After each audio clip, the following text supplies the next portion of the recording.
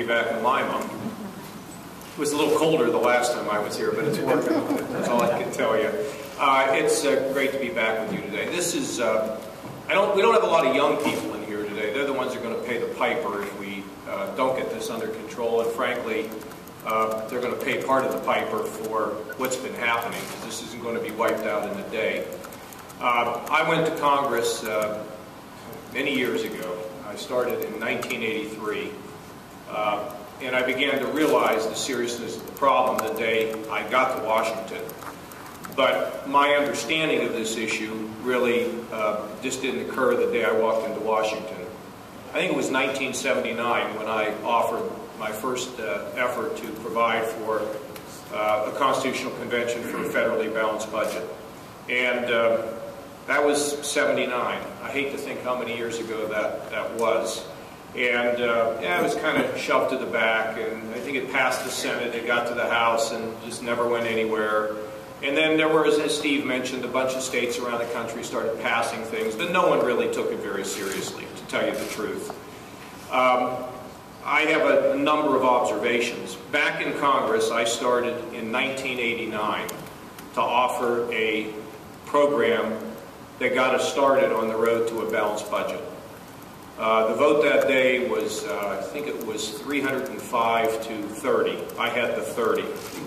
Now, Steve will tell you, when you offer an amendment and you get 30 votes, you have all these red marks up on the board, and with only 30 green, some people would be embarrassed. But I thought it was actually pretty good that there were 29 other people who were as concerned as I was about the direction of the country. I became the senior Republican on the Budget Committee, and I had been introducing budgets year after year after year. And in 1993, I became the senior Republican, and working with Republicans and conservatives, we offered a significant proposal to make big and dramatic savings in the federal budget without a tax increase. The year before that, Tim Penny, who was a Democrat from Minnesota at the time, he's now an independent, and I tried to cut 1 penny out of every dollar in the federal budget. 1 penny.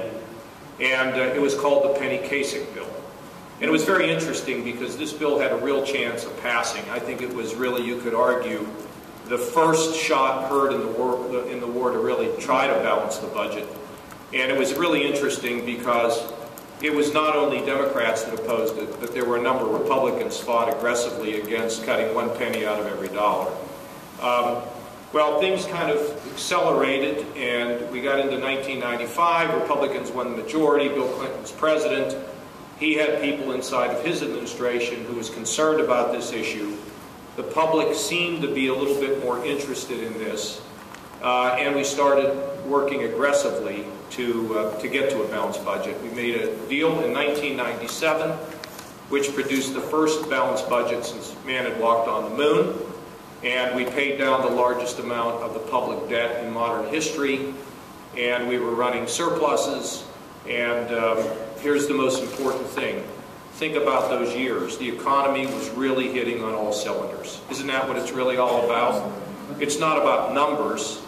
It's about the strength and the health of the American economy and whether people can have work.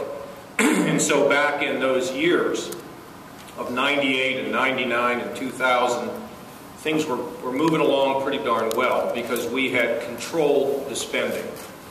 Now,